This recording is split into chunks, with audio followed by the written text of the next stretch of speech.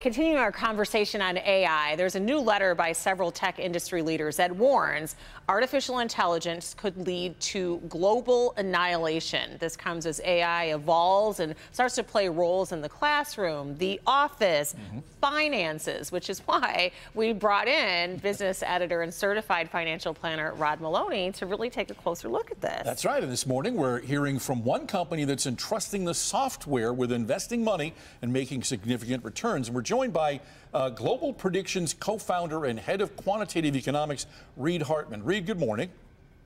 Hi, how are you? Thanks for having me.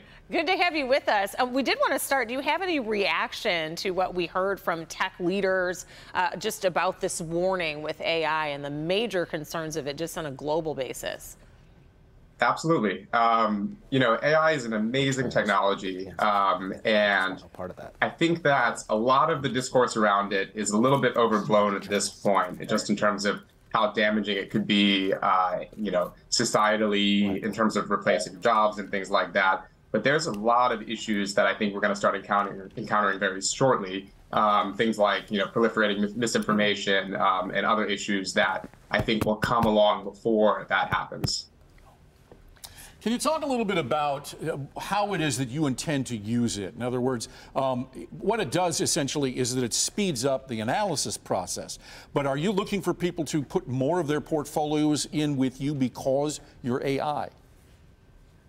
Not necessarily. So I think we're thinking about AI for the time being as the interface for sound financial analysis. So what we'd really caution people against, and I think, a lot of the stuff you see in the news that I think is misguided, is around sort of turning over your investment process or your portfolio to something like ChatGPT or another one of these large language models.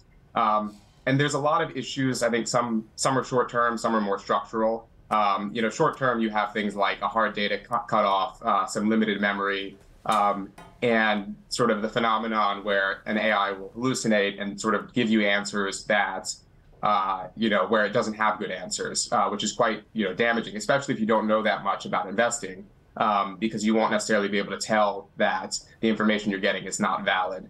And then structurally, these models are trained on a lot of data from all over the internet of varying quality, particularly as it pertains to investing. And, it's supposed to generate plausible probabilistic outcomes, but they're not drawing from any sort of economically viable view of the world.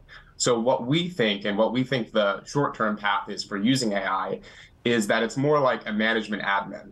So it can it's a great interface for interacting with people that, want to use chat or want to ask sort of unstructured, broad questions. The AI can then take that and then translate that into things that computers can understand. So API calls or different queries against good, sound financial models.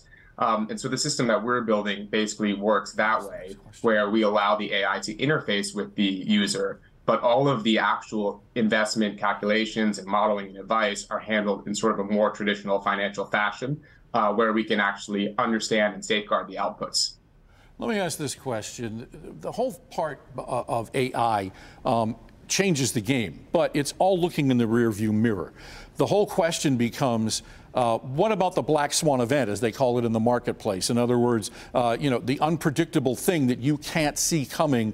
AI isn't going to be able to see any more than any regular analyst would. So what do you say to investors as they consider this, that whole notion of just because it happened yesterday doesn't mean it's going to happen tomorrow?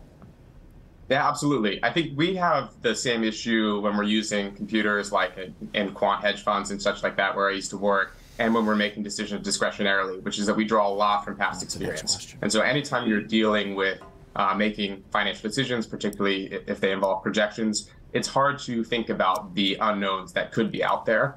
And so I think computers and humans both have failings, that fall along those lines.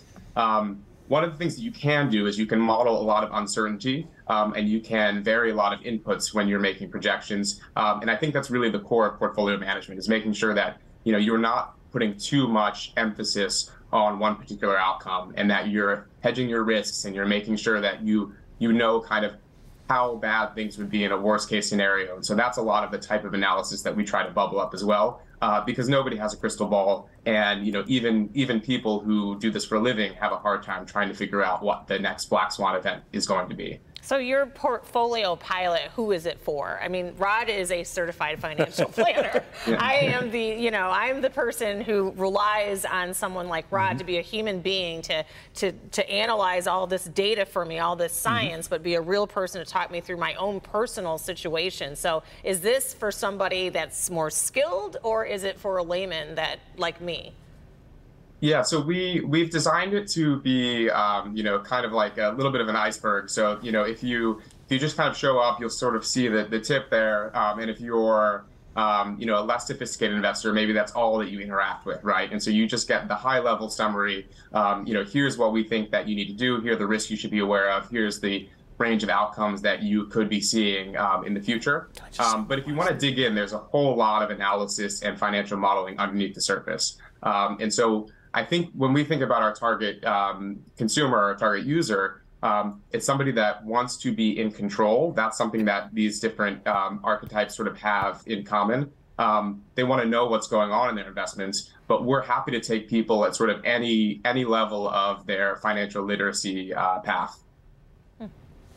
I would like to say one last thing because we're going to be wrapping it up here, but one thing that people watching should remember is diversification. It's a new and interesting technology. Maybe you want to dip your toe in that water, but putting everything in that one basket is a bad idea. Well, Rod, we appreciate you coming in to have your perspective on this. And also, Reid, thank you so much for joining us as well and explaining to us this portfolio pilot and who it might be best for. Appreciate it.